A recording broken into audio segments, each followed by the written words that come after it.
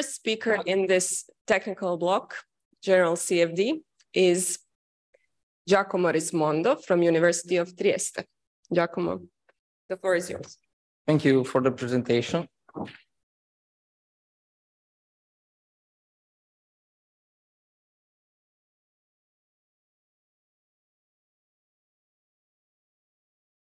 Good morning at all. So the presentation is structured like this: a brief introduction and the methodology, the numerical setup, and some results and the conclusions and the future development. So the topics that we studied are fundamental too.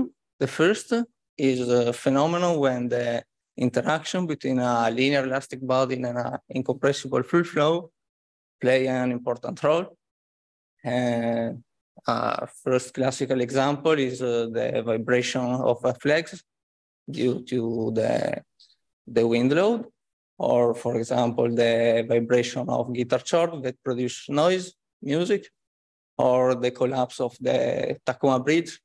This is a famous failure in the structural engineering when the principal frequency of the detachment vortices in the fluid flow is synchronized to the fundamental frequency of the structure, and it is called the resonant phenomenon and the collapse of the structure.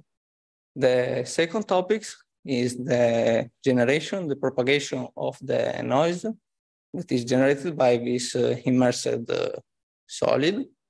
And in particular, we are interested to study the influence of the interaction between the fluid and the structure on the acoustic field. The classical example is the marine propeller. Probably if we consider the stiffness of the marine propeller, this doesn't influence consistently the fluid dynamic field and the acoustic field because it fundamentally is a rigid structure. But on the other hand, the wind turbine blade is a slender body, and it vibrates and probably influence consistently the fluid dynamic field and the acoustic field. The motivation are because the marine renewable energy devices has been increasingly adopted in the last years, and they produce some positive aspects like the clean energy production. But on the other hand, they produce loud noise and vibration that propagate to the environment, and this is translated in acoustic pollution. In fact, the marine fauna is attracted by the artificial reefs, but the noise that this device produce decrease drastically the range of communication of the fish. So the objectives are the study of this kind of phenomenon using the numerical method. In particular, the hydraulic research group from University of Trieste is my research group, contribute a lot in the field. In this slide, I would like to present the study that my group done. He studied the fluid dynamic field on the propeller. You can see the vorticity around the propeller. And on the left side, you can see the acoustic generation and propagation into the domain. On the top panel is the mean value of the acoustic pressure. In the video is the instantaneous pressure due to the marine propeller. Now, we want to make a step forward considering the fluid structure interaction. And we start from a simple case of study, a slender square cylinder immersed in a turbulent flow. The future development are apply this numerical methodology to study more interest complex phenomenon like the acoustic generated by the wind turbine. In order to seek the best material, the best shape to the acoustic pollution reduction. So the methodology, I just mentioned above, that we use the numerical method. We use OpenFOAM Extend 4.1 because the fluid structure interaction algorithm is already implemented. It is a partitioned algorithm So there are two different solvers, one for the fluid and one for the solid, respectively. And the exchange of information between the two solvers is in an iterative way. It's an implicit scheme. And we use for the free dynamic field the large ID simulation because we are interested in all spectrum of the turbulence, because I will speak about the acoustic, but in a minute, but the whole turbulent heads generate noise, and this is so important. So you can't use the runs approach. So the algorithm works in this way. Here's the free dynamic field. So we consider the incompressible Navier-Stokes equation over a dynamic mesh. So the mesh motion is taken into account. And the mesh distortion is due to the Laplace equation, diffusion Laplace equation. The load on the body pass through the solid solver to from the fluid solver to the solid solver, and the momentum equation is solved using the second order Piola-Kirchhoff stress tensor, and the displacement of the body is individuated. After the solid displacement was transferred by the solid solver to the fluid solver, and so on. The second part of the methodology is the evaluation of the acoustic field. So I would like to remember that the noise is related to the perturbation of pressure and density. So the variation of density must be taken into account. But I just above mentioned that we use the incompressible Navier-Stokes equation because we use the acoustic analogy. Does anybody know the acoustic analogy? Yeah, okay. So the acoustic analogy was developed by Leitl. It consists briefly in recast the compressible Navier-Stokes equation to found a wave equation with a source term, and the source term is function only of the incompressible free dynamic field. So we can use the incompressible Navier-Stokes equation to solve the free dynamic field, and after we can use the wave equation to solve the free dynamic, the acoustic field. In particular, we use the Fox-Williams-Hawkins equation, is the integral solution of the wave equation. In this equation, there are the first term is the thickness term. This is the sound due to the vibration of the body. In fact, it depends by the velocity of displacement of the body. The second term is a time derivative of the pressure on the body, and it is called first loading term. The third term also depends by the pressure on the body. These three surface integrals are the linear part of Fox-Williams-Hawkins equation, and the last three integrals are the nonlinear part of Fox-Williams-Hawkins equation, and this is the sound related to the turbulent wake. The vortices generate sound, and this is the contribution of the vortices and the turbulent wake. This is the reason because we need to use the large eddy simulation. Oh, sorry. And we resolved this equation using a homemade utility built by Professor Marta Atzenferrer. It's a simple utility like a function object in OpenFOAM. So we start from a simple case of study. As the underscore cylinder immersed in a turbulent flow, we study two different configurations for the solid stiffness, one rigid and one elastic.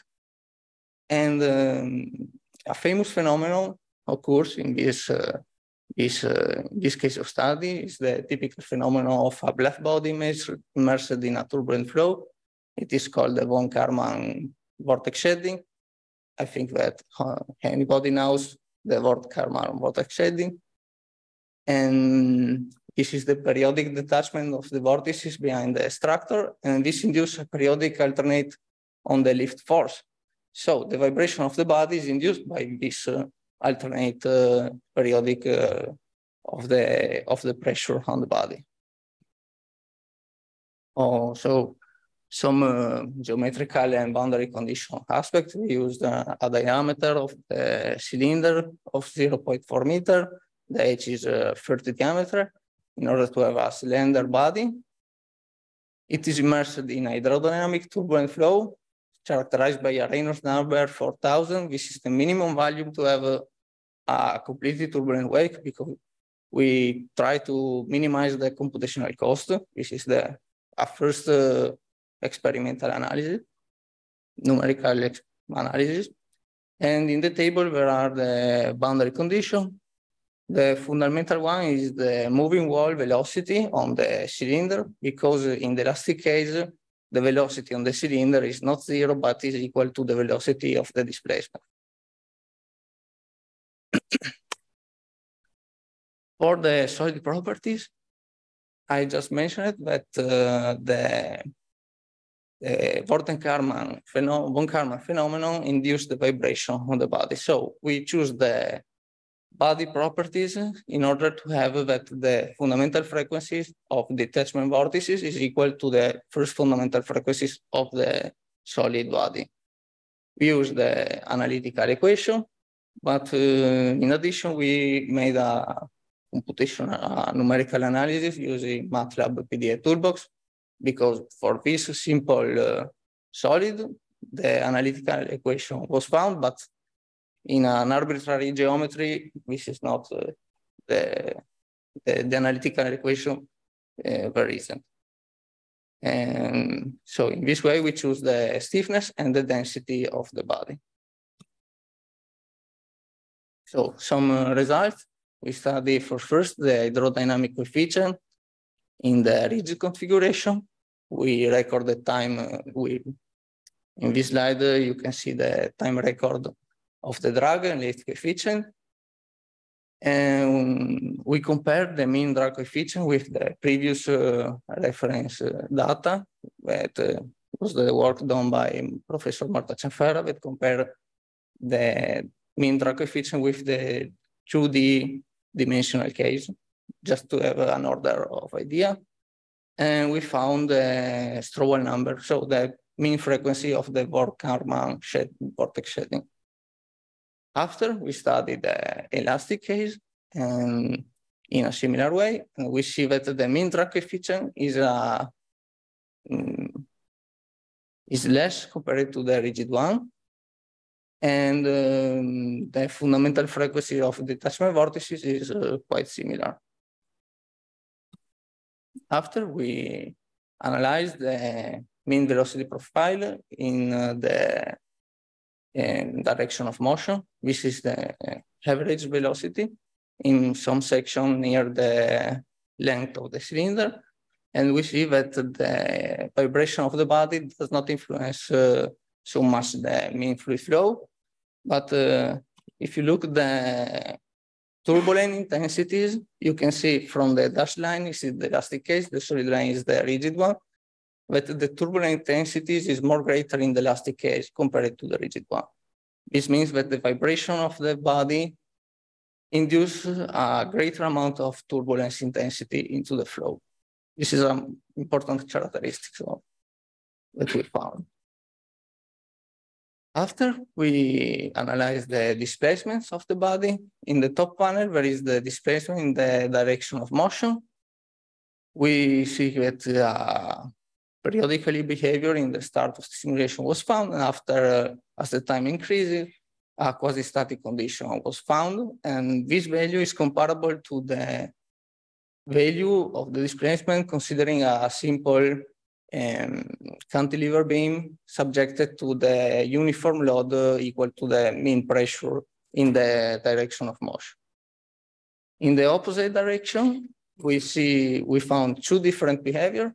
The first behavior is like a system subjected to a periodic force with a slight frequency respected to the, sorry? Okay, thanks. A slight frequency compared to the frequency, fundamental frequency of the solid. And as the time increasing, there is a synchronization between these two fundamental frequencies. Here is a simple video of the displacement of the body in the direction perpendicular to the motion. After we studied the acoustic field, we studied the directivity of the acoustic pressure. So this is the root mean square of the pressure in the coordinate, cylindrical coordinate. This is the near field at 1 diameter.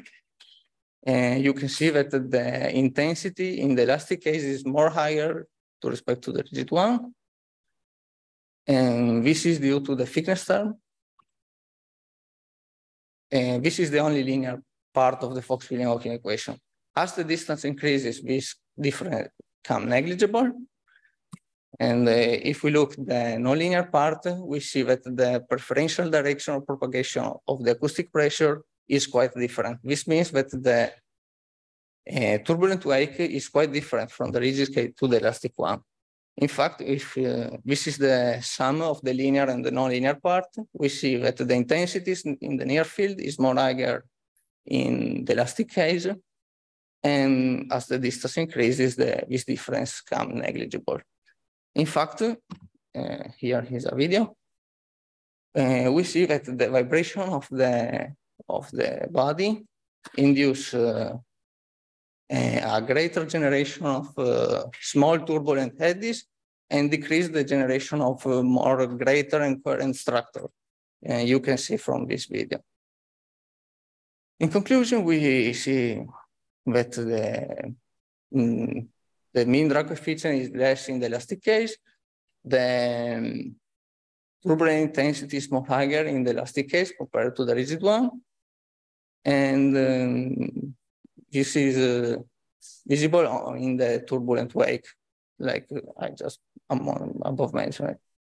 The future developed are after the assessment of the numerical methodology, the study of the wind turbine is still my work. I still work on them. We perform some CFD simulation about the wind turbine using large eddy simulation. After we made the structural analysis of the wind turbine blade, and finally we studied the acoustic field using the acoustic analogy. Thank you. Some references.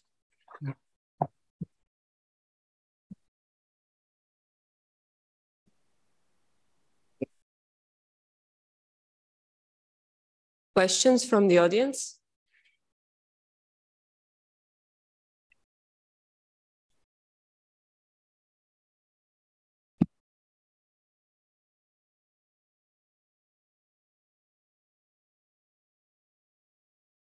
The wave model. No, we don't. Some turbulence model. We use only the wave model. Yeah.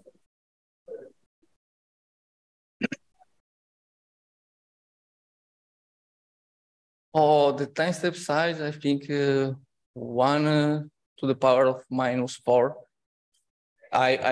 It's only I remember. Yeah, because the mean frequencies is 3.3 Hertz, and is a quite large period for the. More questions? No. Let's thank her. Sorry.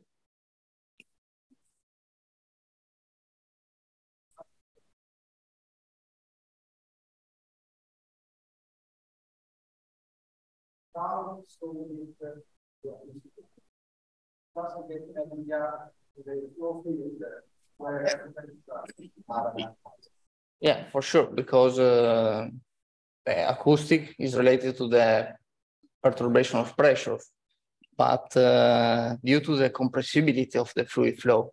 So you could found the acoustic field resolving the compressible Navier-Stokes equation, including the energy equation and the thermodynamic states of the fluid flow. Acoustic analogy is only a simplified to study the problem. Simplification. Okay, thank you. Thank you. We need to continue with our next speaker. we have Henrik Rusche from Wiki Germany.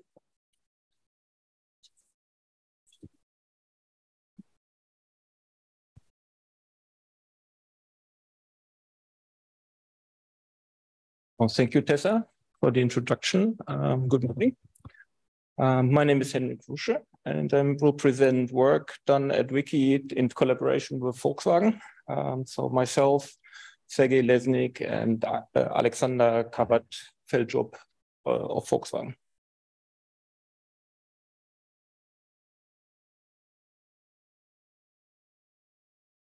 How do I step forward?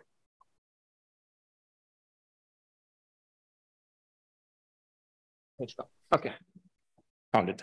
Okay, so my talk is labeled Reduced Order Models for Boundary Layers in Thin Structures. And we have an application. It's a glass window, so don't be surprised if everything changes in a while, but it is a nice prototypical application for what I will present in terms of the mathematics and the numerics. So as an introduction, I've drawn a few pictures of boundary layers.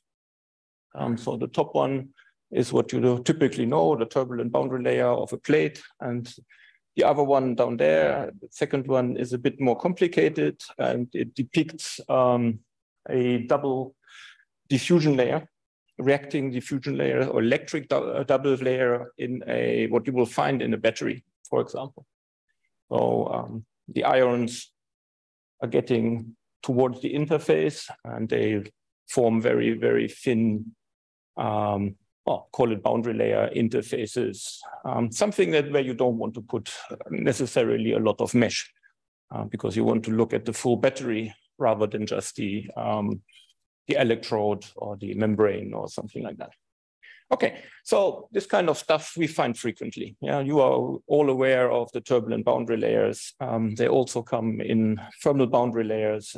If you are a chemical engineer, you have seen them reacting because there is something catalysts on the wall. Normally, the walls are not flat and polished, but they will be a porous media where the catalyst is reacting within the porous media. I talked to you about the electric double layers. There's a lot of that in electrochemistry. And but there's also nice ones like rapidly heated walls, where the wall is evaporating or melting, stuff like that. So all of these problems, you could do that simply by putting more mesh. So you just mesh it, and you end up with, I don't know, 10 cells in a micrometer, but you don't want to do that. Yeah, that's why people invented turbulent boundary layers in the first place. So we need to bridge those subgrid problematic layers. And we can do that. And these subgrid models, I would call them, they are typically an algebraic expression. And you get to the algebraic expression by assuming steady state. So you say, my flow near the wall is steady state during this time step. It's quasi-steady. And by doing that, you've lost the dynamics because the states that might be important and that you might want to take care of, or where there might be a time derivative, you just said it doesn't exist. So you have no way of doing to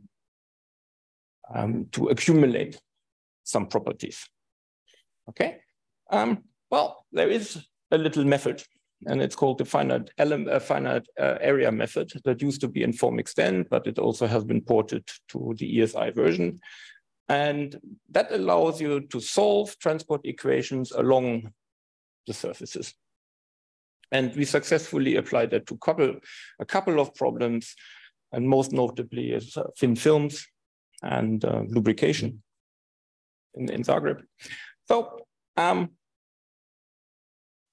that's all there. But with the finite area, also finite area, just if you don't know, allows you to do finite volume, but pushed flat along a surface. And it can be curved. So that's all nice. And that came from Jelko Tukovic a long time ago. It was his thesis, so it's ancient. We can couple it. We can couple finite area and finite volume. We can exchange, we have all the mapping. So that's wonderful. What's wrong with that? And it also has a time derivative and a convection term. So everything is there. My problem with that is because I have one state for the temperature, for example, or one state for something, I don't have a spatial, I need to assume something to put some spatial variation in particularly perpendicular to the wall. And I always wondered, well, how can I do this systematically? Right? Because people said, oh, well, the velocity is, of course, it's a parabolic profile, yeah? And then you say, okay, well, this maps because I only get 1 degree of freedom, yeah, because I cannot afford more, because that one I can put into my finite area. And I said, well, why? And what we do here is it gives you more freedom in that respect. So how can we do this systematically? And why? Why did I do that? That was the project with Volkswagen. And the project with Volkswagen is a heated rear window. And there is a picture here. So you see the rear window, and the hole is for the wiper, and the green wires are the electric heating. You all know that, yeah, from your car. Should have one in the back. Okay, and the design of those wires is important because they are made of silver. So you don't want to use more wire than absolutely necessary. Well, obviously, you don't want to block the view of the driver, but far away from that, you want to make them as thin as possible. And of importance are actually not the wires, because they are just long and have a certain thickness, but the distribution areas on the left and the right, because that makes sure that the right current, the same current, is going through each of the wires. So if we look at this, it's a multi-scale problem. So the window is something 2 meters wide, and if I go backwards, then the spacing between the wires is something like 60 millimeters. Okay, well, that's not too bad. The wires themselves, they are 0.3 millimeters wide and 1.1 millimeter high.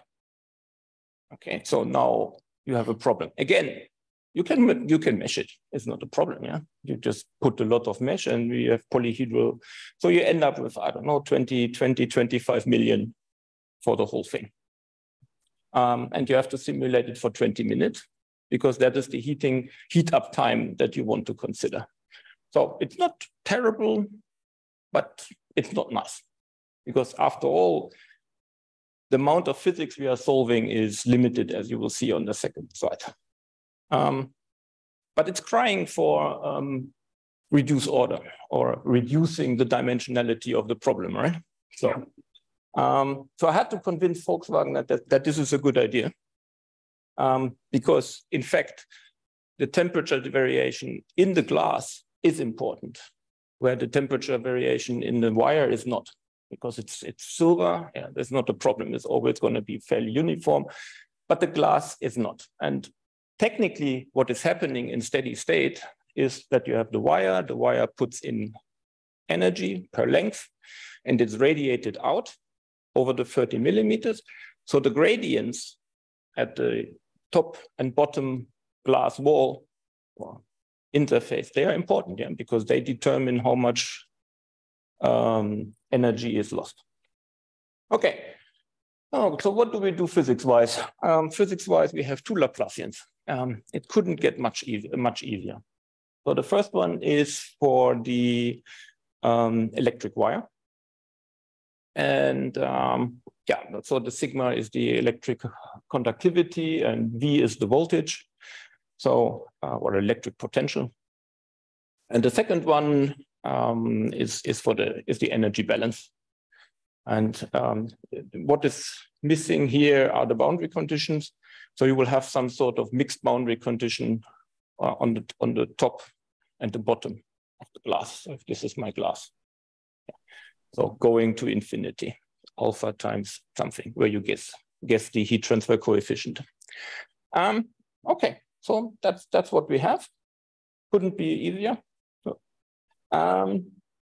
now, how do we get equations that we can put into our FOAM?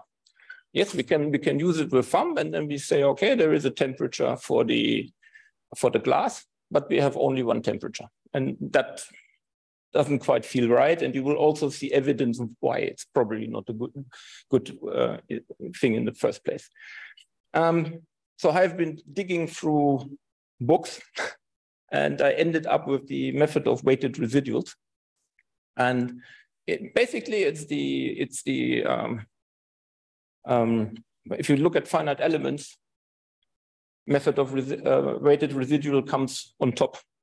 So you do method of weighted residuals, and then you go into different finite element methods.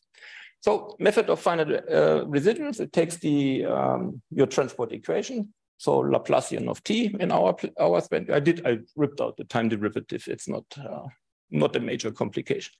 And we look at it in 2 dimensions here. So what we put in is trial functions. That's t is t0 times the sum of some functions. In the sum functions, we have some constant c.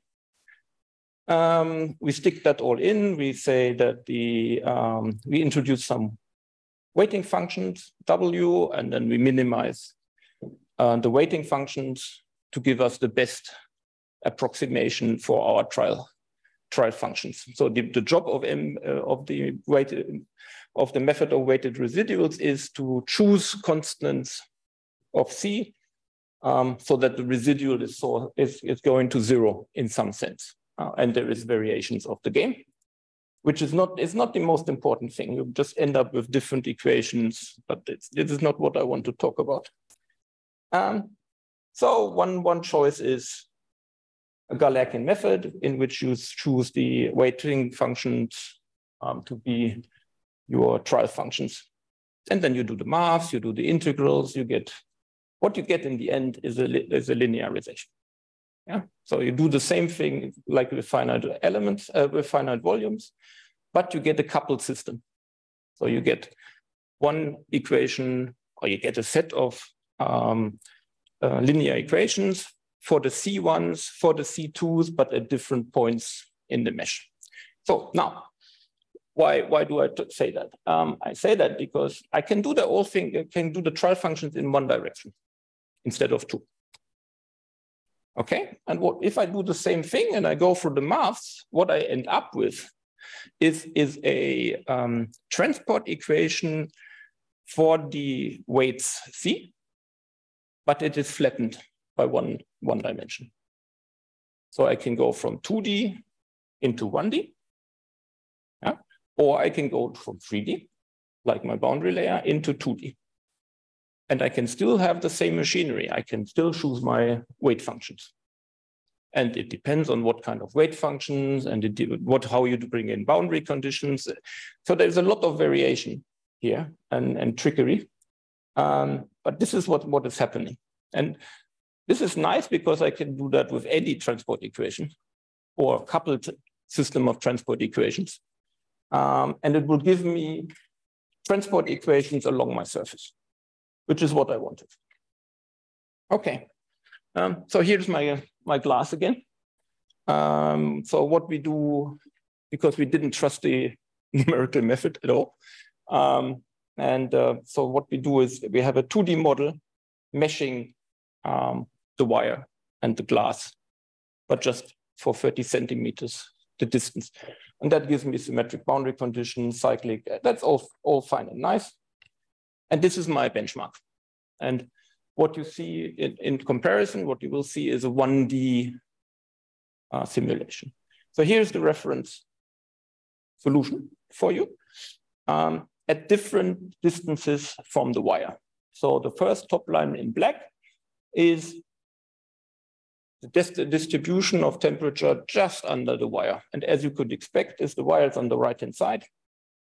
As you come from the right to the left and you go through the glass, the temperature decreases because it's hottest under the wire. And that disturbance, if you want, that decays as you go to 30 millimeters. Okay, so now we also try different degrees because you can use your polynomial. There is one reference line, and what we found here is that second order is quite good and sufficient. We also did some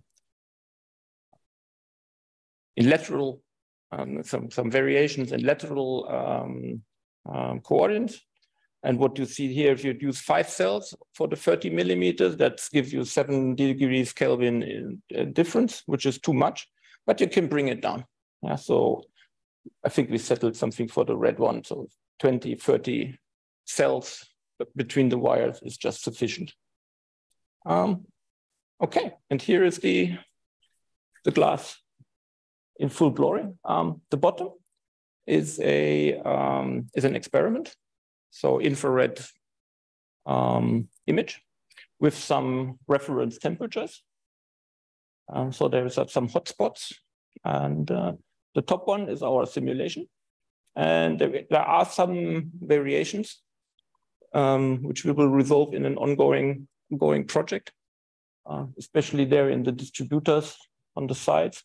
But in general, the whole thing works quite well. So you get the hotspot near the wiper hole.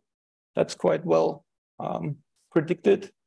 And some of the hotspots here to the right and left is not so well. So, but that's all coming together. We know what that is, but it's not in the numerics. So that's actually pieces of physics missing in the model. Okay. So conclusions. We've successfully used method of multi-weighted residuals to derive transport equations in 2D from 3D. And that reduces the cost of the simulation. So what that was faster factor of 2 or something like that for the reference that we had. So similar fidelities. For the method of weighted residuals, this can be applied to anything. Yeah, so you can think about redoing turbulent wall layers. It's not something that I would try as a first thing because I need to learn more about the method. But I think this would also be good for predicting separation and things like that, because you get more states into your model. That could be helpful. But turbulent boundary layers, there's just too many people and bright people that have done a lot of work on that. So that wouldn't be my first thing. But batteries, I think, is a very good one, because there you are totally in the dark concerning the electric double layers. Okay, so that's where we want to go with the method. And so we are looking for more work. And as all the coupling is there, yeah. So we have everything in terms of machining. So thank you very much.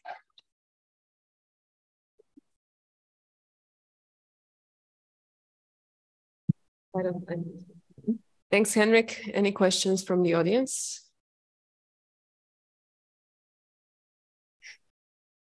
Just repeat the question.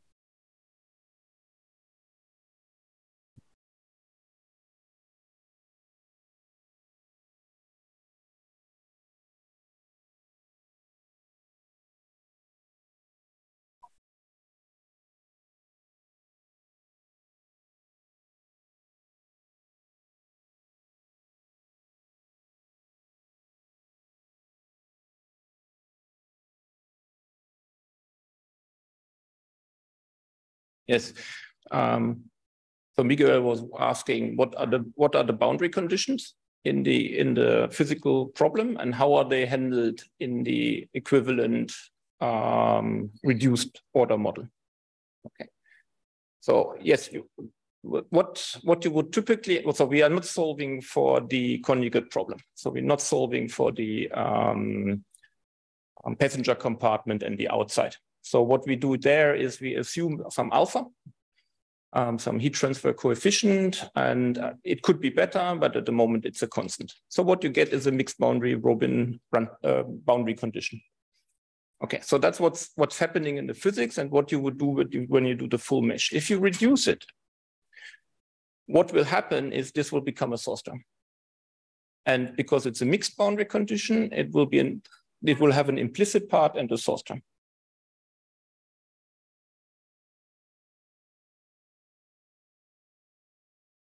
Yeah, we have a continuation on the project. So it's going on. Perhaps one more, but short question or short answer. No. Okay, let's thank Henrik.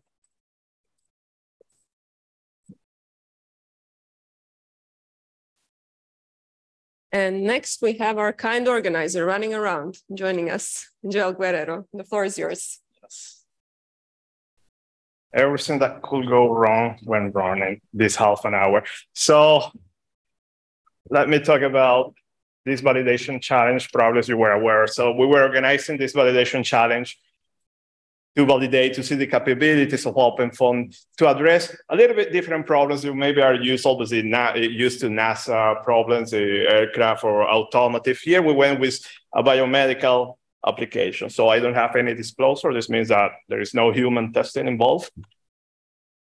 And this is the validation case that we were dealing with. You have there the link. And this is a validation case proposed by the FDA, the Federal Drug Administration in US, and they work in two benchmark cases. Okay, we're going to work with the two, which is benchmark 2, which is related to the centrifugal pump, okay, blood pump. And this is the setup they have. So they conduct experiments, okay, so it's a quite complex experimental setup, okay, and they gather a lot of data, okay? So this is one of the beauty of this case, that there is plenty of data available for this setup. So one of the data that we see here, and just to talk a little bit about the experimental data, so we have all these cut length visualizations here. So we have the PIV measurements, velocities, pressure, shear stresses, for a quite complex case, I have to say. Then we have also a lot of measurements of velocity profiles. For instance, here we have this quadrant and velocity profiles in different sections with all the uncertainty. So this is perfect data to do a very exhaustive CFD validation. So more data about the PIV, all this stuff, it's experimental. It is available, so you have the link there. And also some velocity profiles and different conditions. So the experiments were conducted for 6 conditions here we have. And what is interesting also that for the validation case, what I'm going to present today, we asked just for 2 conditions. Now look at that. What makes it very interesting that we have same geometry, but slightly changing the mass flow. Look at that. You have completely different behaviors in one region of your geometry. So in this case, the jet here is going towards my right. In this case, it's toward my left. Okay, so these are things that the CFD solver should be able to capture. So just to show you the geometry, so it's a simplified geometry. It's not going to be the same block tone that you put into a human, but it's a simplification. But pretty much we have this setup. So we have a inlet, outlet, the rotor. So the condition can be done in CFD steady or full on steady. Okay, so you're free to use any approach. So we're just modeling this section. Okay, this is the geometry also is provided by the FDA. They created the case and also they're giving the geometry. So one of the things that this case 6 years ago, I think it was the first benchmarking validation, and in this one, they did it only with commercial software. Okay, so here you have a table with the software that were used. So they are all of them commercial. So this publication, I think, is 2018, and there is a successive publication, very recent, 2023. They revisit this case. So just to show you what they found using the commercial software. So see that here we have the experimental benchmark, and then we have different solvers. So for this specific condition, see that the commercial software, they work well. And then also, well, steady on steady. But what is interesting that now we move to another condition and see that, for instance, in this case, 21 is not capturing the actual physics. So 21 and 1. And these are the small issues that we have to be aware, 23, okay? Even if you are using commercial software, be careful that they can give wrong results, like in this case. So also, well, they all gather the CFD data for that benchmarking case, they plot it together. So now let's talk about the OpenFOAM, because so far there is not much benchmarking in the OpenFOAM using OpenFOAM. So we propose this case. There are a few publications around, but we want to go into deep validation. Also, the main objective of this challenge is just to assess the state-of-the-art of turbulence modeling in OpenFOAM, but also moving meshes capabilities of the MRF treatment. Also the capability for OpenFOAM to address different type of meshes, because here also there were many participants that provide the meshes, very different meshes.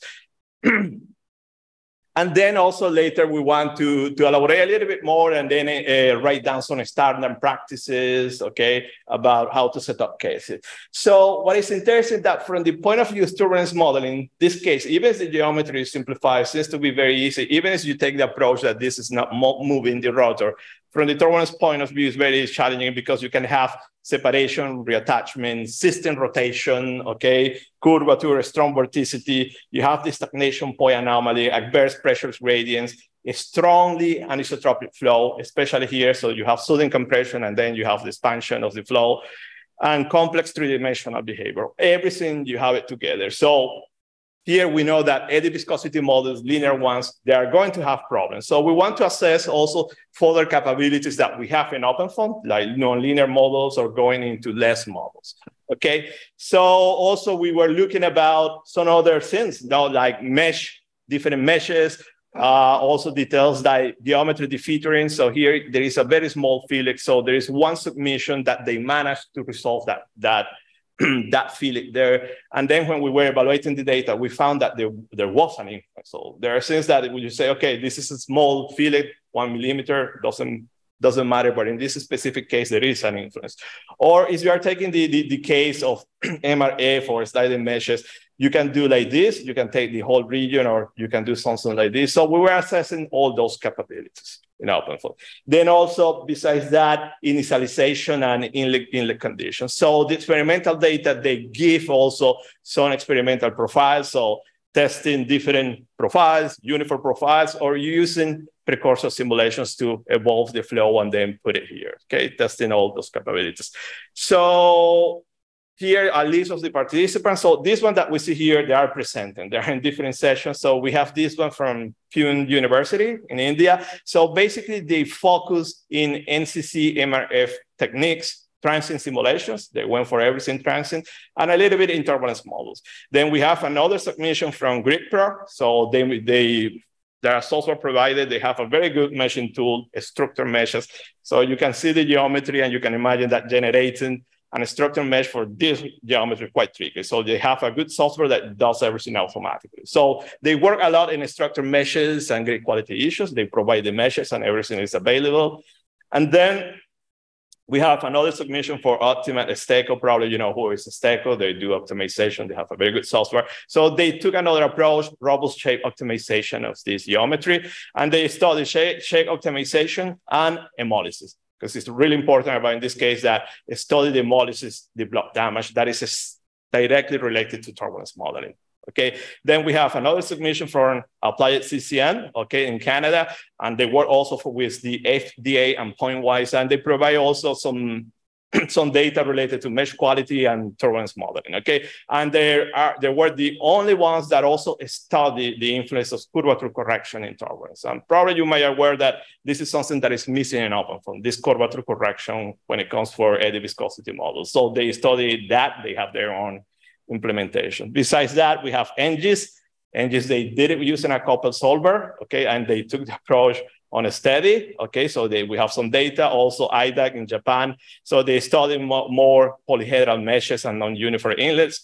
And then Wolf Dynamics that represented Wolf Dynamics and DICE. So we study turbulence models, all turbulence models available in OpenFOAM brands and less mesh quality issues. Also, we work in hemolysis precursor simulations, and cloud computing, okay?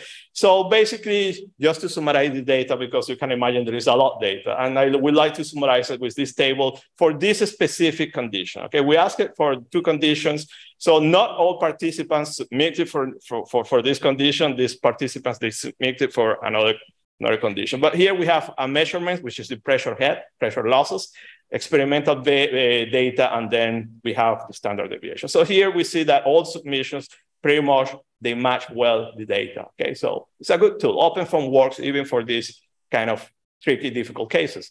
But what is interesting that I would like to point out here, we were using the lean qubit K-epsilon, a nonlinear model, and we managed to get very good results. But then we switched to a standard K-epsilon.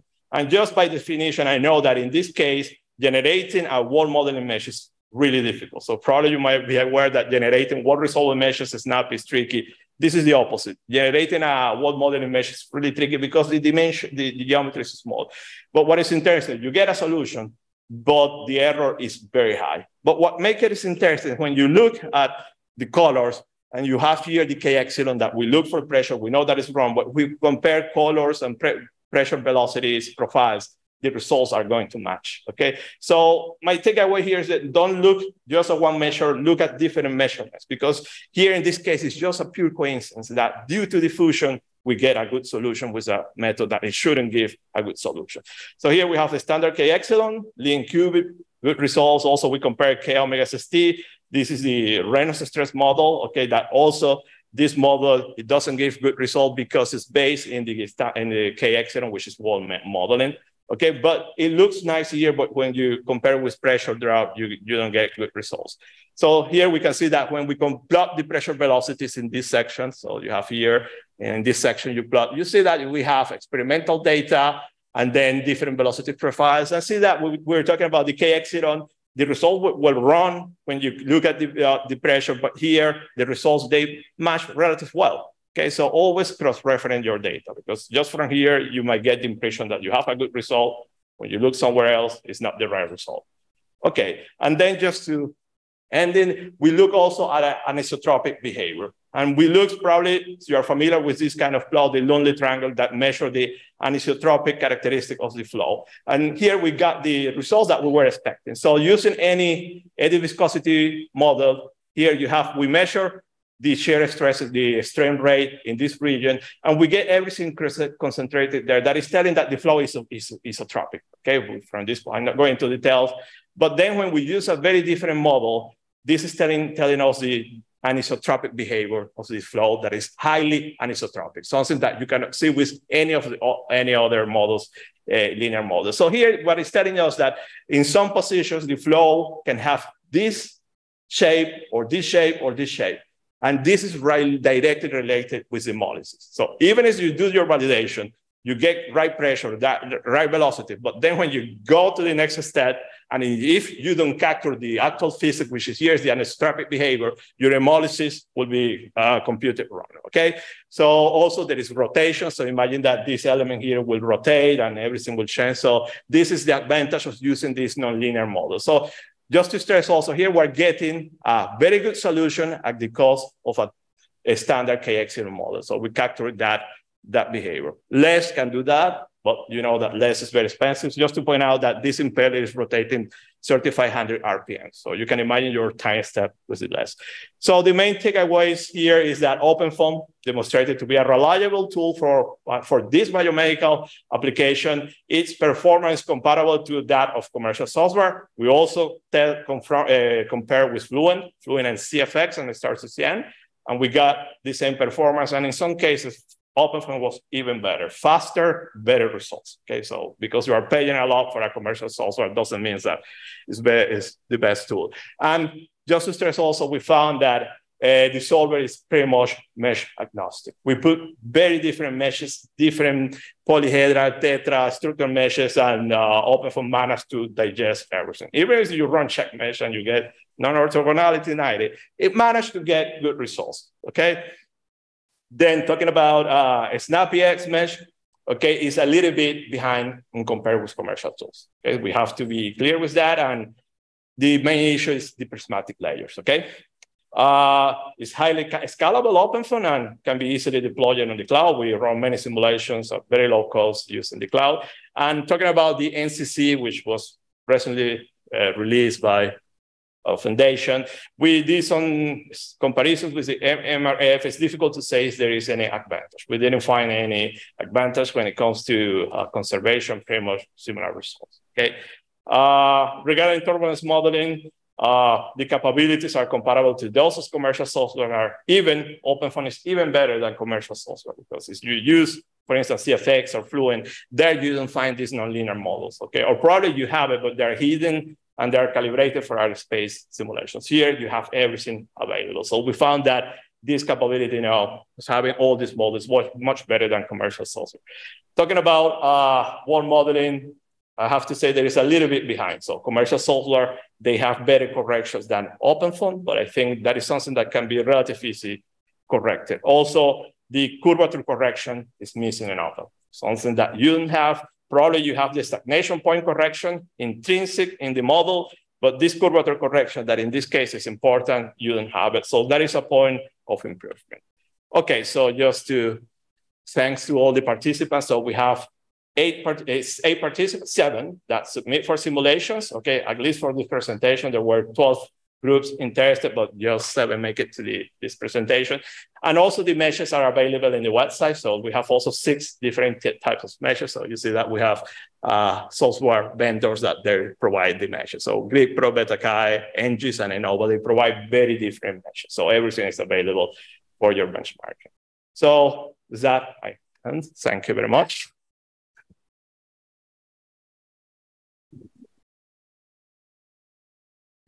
Thank you.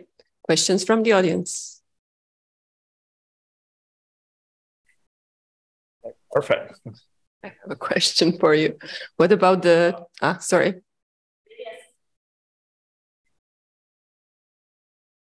No, the properties are given by the FDA. So it's density close to water and viscosity is a little bit high, close to water, but they give the properties.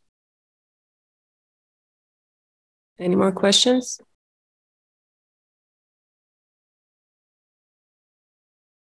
What about the meshes submitted? What was the preference, automatic meshing or? For me, polyhedral meshes. I'm a believer of polyhedral meshes, so use polyhedral meshes, the best one. I thought we found that they were the best one, the faster convergence, best results, polyhedral.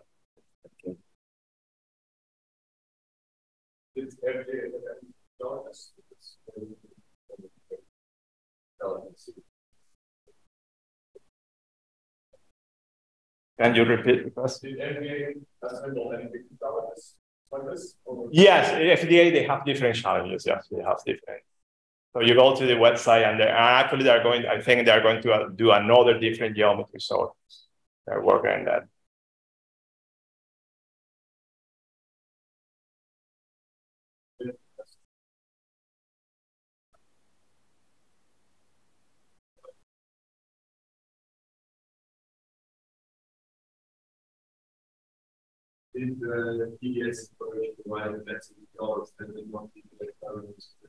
Which model? Similar results. Less, there are a few, we have some data, super expensive, but the results are similar. So nonlinear managed to capture the same behavior as for LS at the cost of basically 2 hours with 32. Thank you. Okay, we can thank our speaker. Thank you, Joel. And with this, we finish this block of technical presentations. Thank you.